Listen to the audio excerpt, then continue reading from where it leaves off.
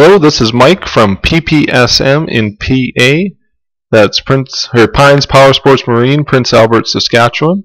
And here is a custom 2013 Canam Renegade 1000 build that I got to do this summer. Here it is out of the box, yellow in color at the moment, all squished down. And here's what we did to it.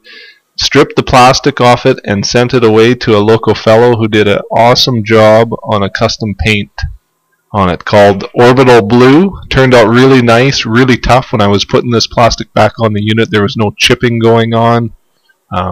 Just looked really sharp, really well done. He did an awesome job to it. Here you can see it stripped down in the shop. I've got the springs off the shocks, sent away to the powder coaters. I've got the exhaust already on it. Kind of going for a black on blue kind of look here, and turned out nice. Of course, we added our HD bumper on the front and tried something a little different on here. I went with a 2-inch full snorkel on it. So basically the CVT intake, exhaust, and air intake are all 2-inch on it. Quick shot of the wheel combo we're going to add to it, the Sedona rims, and going with an ITP 589 tire.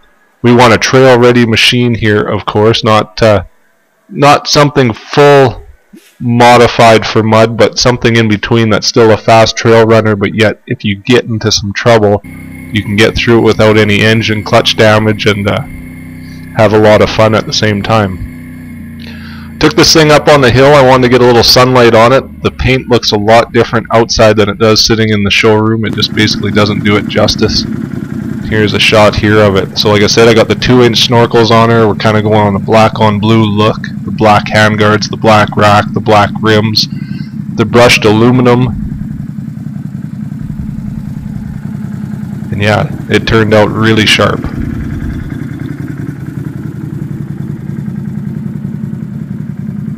So like I said, we added the heavy duty bumper on the front with the Warren RT30 3,000 pound winch. A couple things with the 2013s, you do notice the axles are thicker on them. Of course, they've got a few little frame upgrades added to them.